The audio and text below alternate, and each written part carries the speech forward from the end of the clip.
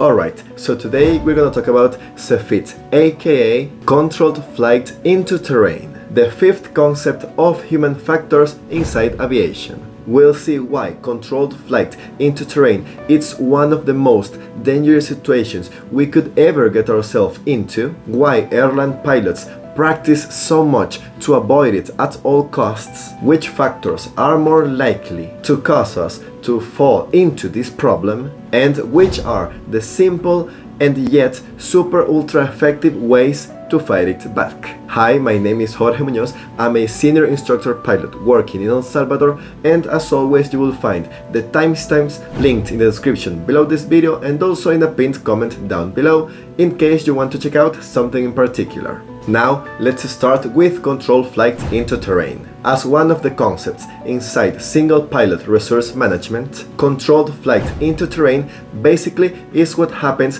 when we are very certain of what we're doing. We are sure that what we are doing is right. We are doing it good. Everything is going just as planned. Our altitude is constant. Also our heading. All the parameters seemed to be good enough. The entire flight is in order, or so we thought. Because even though all these things seemed to be going just as planned, even though we have everything under our control, we still ended up heads first into an accident. So no one ever noticed that we were going to have an accident. But you would think that when an accident is about to happen, everyone inside the airplane is to an extent ready for it. The passengers were given instructions by the flight crew of what to do. There is this tense air inside everyone's mind, since, well, their life is on the line. But in this context of controlled flight into terrain, everyone was living their normal life, having a fun, chill time, without any concerns whatsoever up until the very moment, the very second the airplane crashed. In other words, we led the airplane and everyone inside, including us, to a crash either with terrain or water, i.e. mountains, trees, the ocean, whatever. We had a controlled flight up until the very end. But why was it controlled and yet we still ended up on a crash? Because we had no prior awareness of what was actually happening. We had no idea of the real situation of our flight. To put it in 3 words, we were wrong. We were wrong about what we were doing all along. Our 3D mental map of the situation was just mistaken. We got lost on our own mental scheme of the flight. That's what happened.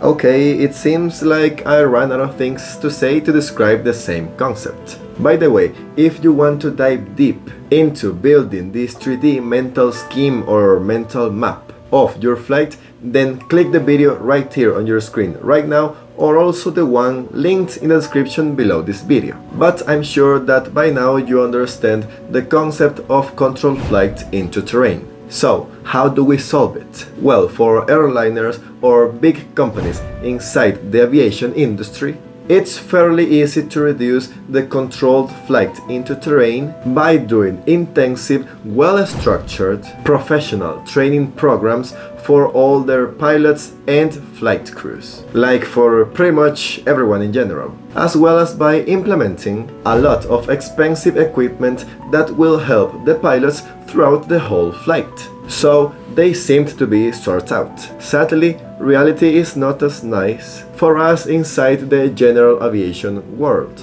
because we, for the most part, don't have access to the same professional training nor cutting-edge equipment. We are just mere mortals, so we have to work with the cards we are dealt. And since I don't think that there is any pilot nor someone similar watching this video, that's assuming at all that someone is still watching my video, let's talk a bit about which factors can cause us to have a controlled flight into terrain. First, we have weather. As you would assume, it is incredibly easier to crash an airplane against the terrain or water when we are flying under IMC or instrument meteorological conditions. i.e. poor weather conditions like clouds, storms and such, than flying into VMC, that is visual meteorological conditions, i.e. a good weather, a sunny day with unlimited or at least fairly okay visibility. Second, we have something like unfamiliar environment. Of course, it is easy to know where you are, or at least to have an idea when you are somewhere you are used to fly. You know that there is a mountain over there and also some tall buildings near the airport. Your 3D mental map of that zone is pretty well designed. But what if you are going somewhere outside of your domains? You can't lose your positional awareness at any moment during the flight. Or at least you shouldn't. You can't get lost nor get confused about where are you coming from or where are you going to. Where are you at right now and where are you going next? So as you can see here, it also comes down to play the situational awareness factor, the last concept we talked about last time. Check that video out if for some reason you haven't already.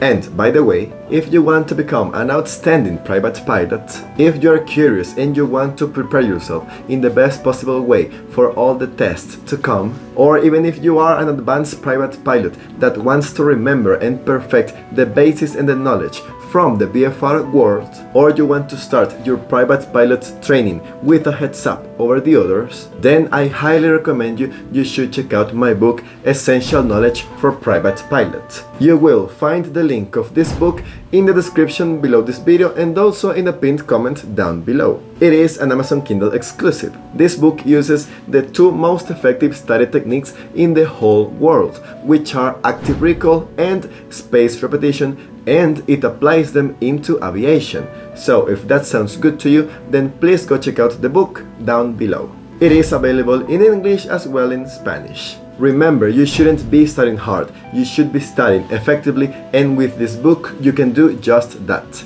Knowing a little bit about aerodynamics can also help you to avoid the controlled flight into terrain. After all, every knowledge is good knowledge. Continuing with the video, another thing that can lead us to have a controlled flight into terrain, it's having to do non-standard procedures or the out of the normal situations. Look, it's fine if we get used to what we typically do during our flights.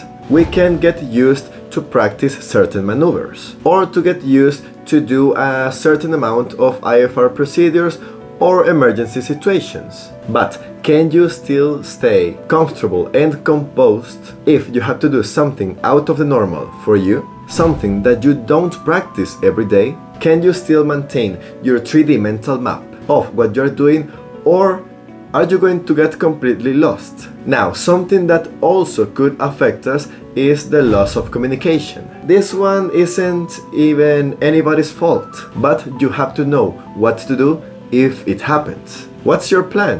Which altitude are you going to go next? How are you going to let everyone else know that you have lost comms? If you were being guided by control tower and suddenly you lost all communications, how can you stay on a safe distance from other traffic or from terrain elevations that you cannot see, either because you are flying during night or you are flying under instrumental meteorological conditions? Look, nobody can say that a controlled flight into terrain it's impossible to occur. Not even airliners. Not even with all their fancy training and equipment. But here are some things that we as pilots from the general aviation world can do. The first and most important thing that we can do to try to avoid a controlled flight into terrain is to do a good flight plan. As I said before, it's good and it's easy to have a good 3D mental map of the training zones that you usually fly over. But if you're traveling places outside of your knowledge box, give yourself the necessary time to make a solid flight plan, to know the obstacles, the terrain that you're going to be flying over, the distances that you're going to cover. Really, I cannot overstate the importance of making a good flight plan, even if it is somewhere that you already know, let alone somewhere where you haven't been before. It's always easier to fly somewhere new if your mind has already been there 5 minutes ago. I can guarantee you that this simple advice will help you to avoid the vast majority of possible controlled flight into terrain situations we have talked about. Also, the other thing that you can do is to use the current charts and procedures. Remember, the obstacles are always changing. New buildings are being built, new antennas, new cables. Not new mountains though. But that's one of the main reasons why charts are constantly being renewed. Because new things are always being built, and if you don't expect them to be where they are, then you can experience a not so happy ending. The good news here is that if you use electronic charts and you have a subscription, your charts will always be up to date. But yeah, keep this advice in the back of your mind.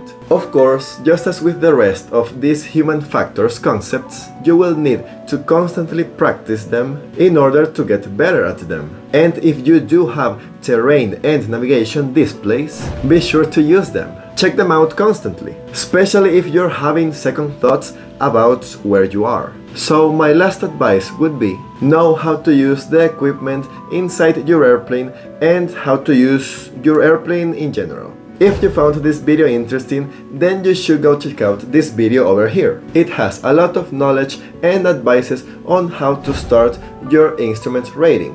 Or also you can check out this video over here. It has the knowledge and the advices to start your multi-engine rating. So, thank you very much for watching. Subscribe if you haven't already, like, comment, share and all that stuff, and I hope to see you in another video.